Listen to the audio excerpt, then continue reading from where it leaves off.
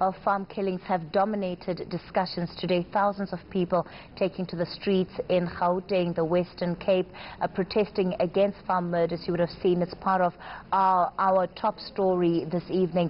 Vuyomvoko has a panel discussion that will be getting deeper into what exactly Black Monday has meant. Yes, indeed, Kathy, and I am joined here in the studio by the Deputy CEO of Afri Forum, Ernst Roots. Thanks very much for coming through, as well as Kevin Ritchie from independent newspapers, as well, of course, as our Commissioner Jonas Sibanyoni of the South African Human Rights Commission. Thanks to all three of you gentlemen for coming through. If I may start with you, Ernst. As organizers, do you feel the day went well, according to plan, and exactly what you wish for?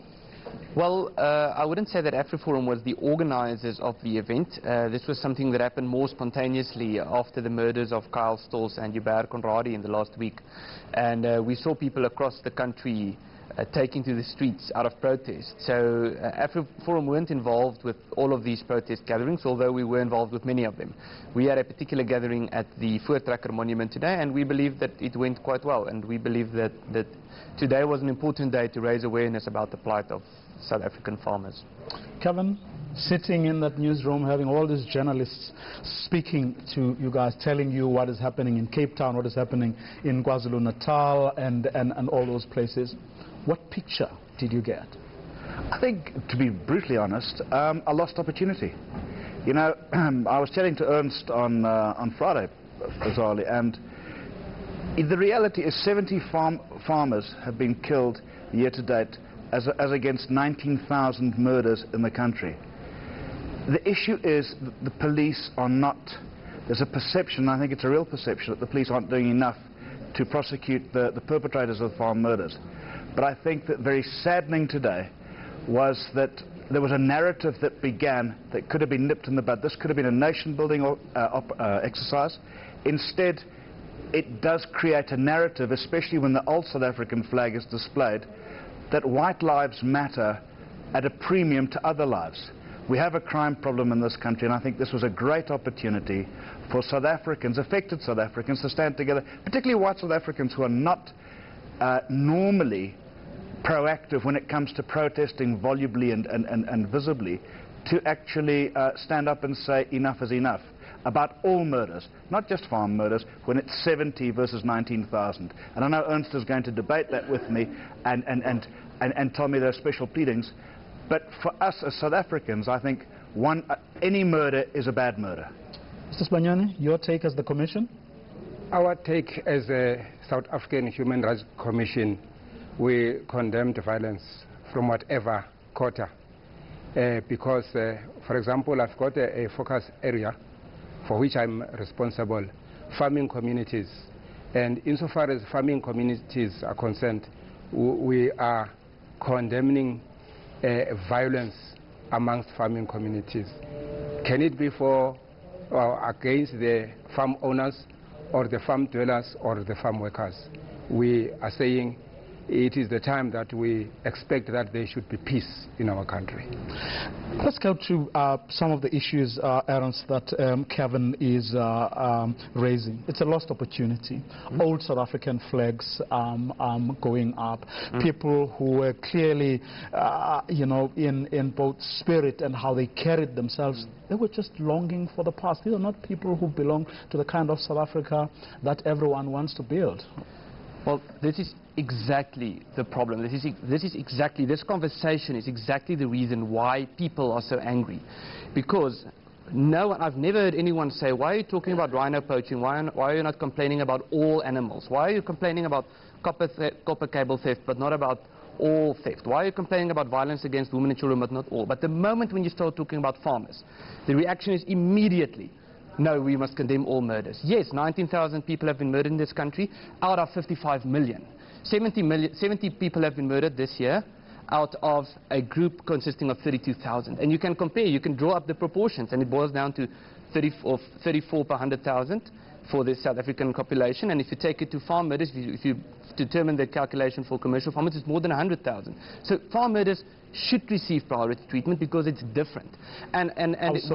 Because it's different because of the unique frequency thereof. It happens more often than other murders, because of the unique levels of brutality thereof, because of the tortures that we see at these events, because of the role that farmers play in South Africa in terms of food security, job creation, and because farmers live in rural areas which are far away from police stations. So simply, you cannot simply protect farmers the same way you protect people in the cities. You need a counter strategy, and we don't have one. Kevin? Ernst is absolutely correct in that the farmers need to be protected, and I believe, personally, that they haven't been properly protected, and they haven't been taken seriously. The plight hasn't been taken seriously. But I have a major issue with it being prioritized above other people. There's also another reality around the agricultural sector, unfortunately, which hasn't done itself any favors, is that we have violence against farm laborers and all that. What we're ending up with is a binary discussion. All farmers are racist, which is nonsense. But equally, within on the other side, we have, oh, well, there's a genocide against farmers. 70 people dying against 19,000 is not a genocide. 17 within 32,000. It's worse than the most dangerous city in the world. There's no city in the world with a higher murder ratio than the ratio at which South African farmers are being murdered. Stop saying 30 out of 19,000 because you're skewing the figures. But Ernst, the issue, with the greatest of respect, is that if we're South Africans, we are South Africans together. And what we've seen today, and I'm only speaking as as a personal point of view, not as an editor or whatever, but as a South African, I think we're getting into narratives that polarize us when we could have had a narrative that actually joined everybody together. You know, we've got to get past the fact that, for example, the coffin case, that involved 2 farmers or farm managers. But that is not the same truth for all farmers, for all farm managers.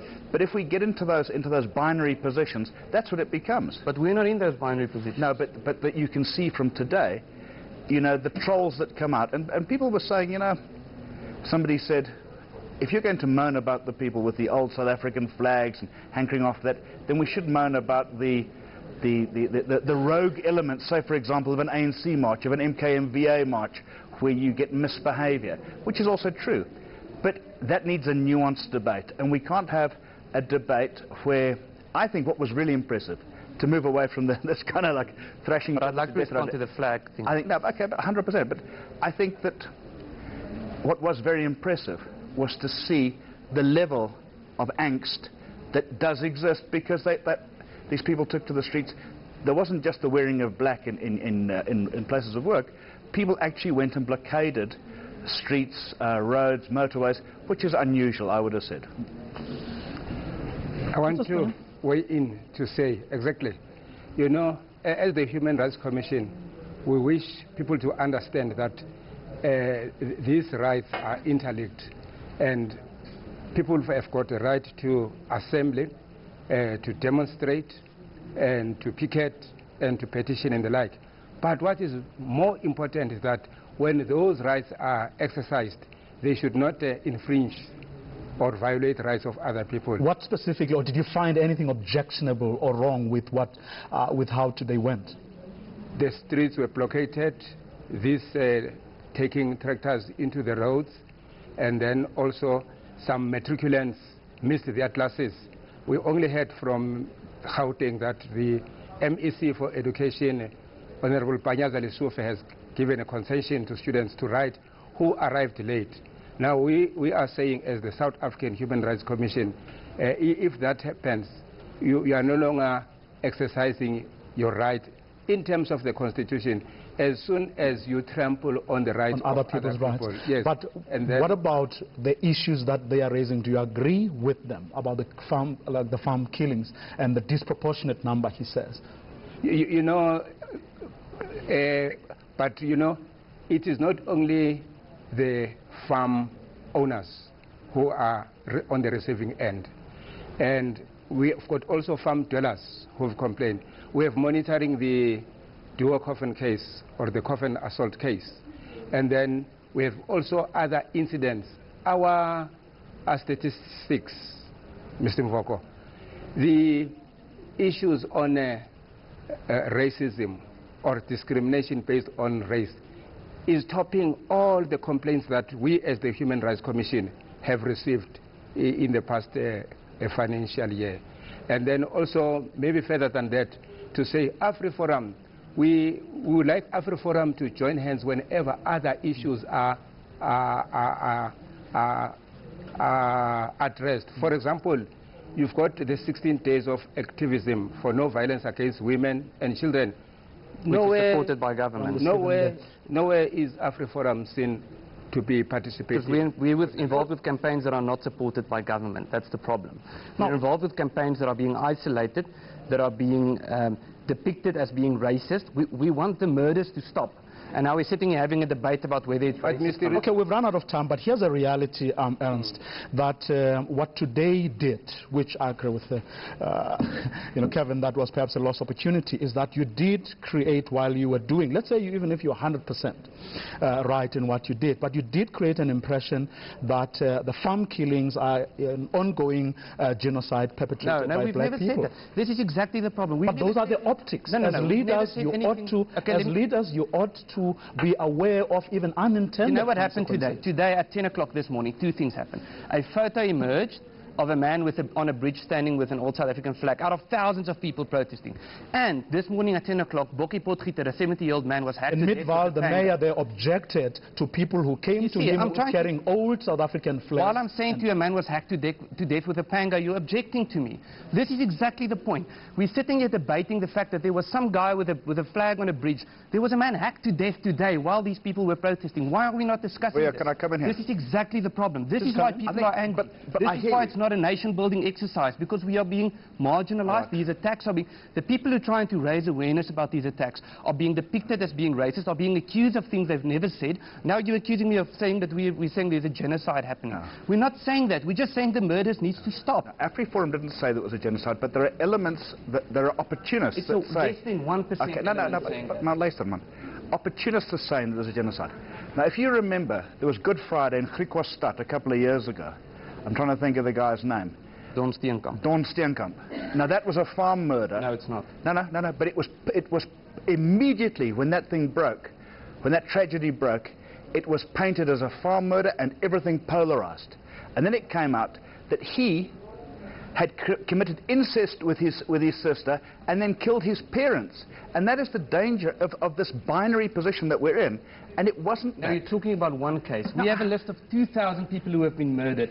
You're talking about one person with a flag. I'm talking about one case of a person who killed his parents. Yes, it's horrible. Why aren't we talking about the 2,000 people who have been murdered? Over what period? Because that must be 20 years. Yeah, it is. Exactly. You see, 2,000 people. Let's count the cases of white farmers who have murdered their families. One. No, but there were 70 murders this year. Yes. There were 60-odd the year before. What is happening is that we are creating this perception of the genocide. We're getting back into this thing of the Africa Adio. It's all going to hell. It's this narrative. This is the reason why it's not a nation-building exercise, because we have a community that's being marginalized, it's being vilified. We want the murders to stop. Now we're coming here with the extreme isolated incidents, and it's depicted to say... Okay, I'm in very brief. Gentlemen, let me allow you to go in and have the last word. And perhaps as you have that last word, talk to me... The other optics in this whole thing is that where before we saw metered taxis last week, blockading streets, they were arrested. Correct. And they were black. Yes. And then the other time we saw like students, the fees must fall, protesters, again being beaten up and some of them being arrested. As the Human Rights Commission, are those things that matter to you? You know, people should act in terms of the law. As I've quoted Section 17 of the Chapter 2 of the Constitution of the Republic of South Africa Act. And then, if you can go further on your statement to say, we wonder whether the AfriForum has got the permission to protest throughout the length and breadth of the country. No tear gas has been used, and no one has been arrested and the like. I think Mr. Ruth should use this platform to condemn the use of the I'm condemning the murder of Bokkie Potgieter, which happened today. Why aren't we condemning this murder? Also the old flag. No, we have to condemn the flag. There was a murder. A man was hacked to death with a panga today. There was also the banning of the new South African flag. Where?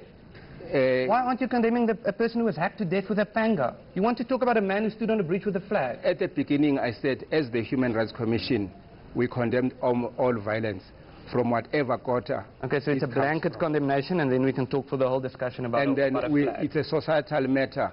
We need to hold hands, all of us, the Human Rights Commission. We can't hold hands. We're trying to save these people's lives. We'd love to hold hands, but we're trying to protect these people who are being murdered. To live to the preamble of the Constitution, to say we recognize the injustices of our past.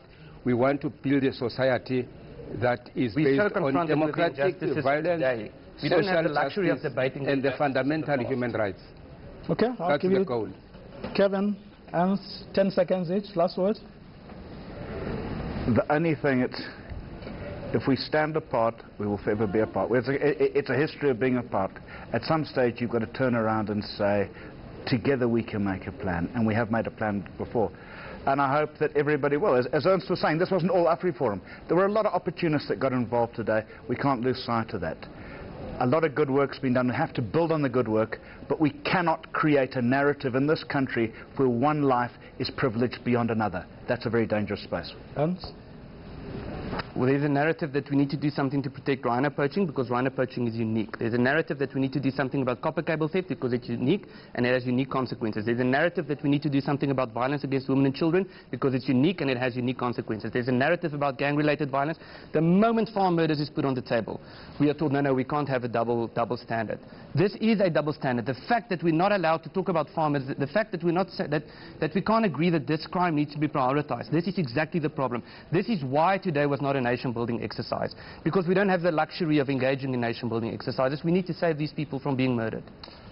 Well, that's why we're going to leave you. Let me thank all three of you for coming through. Unfortunately, we have run out of time. That was AfriForum's Deputy CEO Ernst Roots, Kevin Ritchie, the Gauteng Regional Executive Editor at Independent Newspapers, and Jonas Sibanyoni from the South African Human Rights Commission. Stay with Newsnight.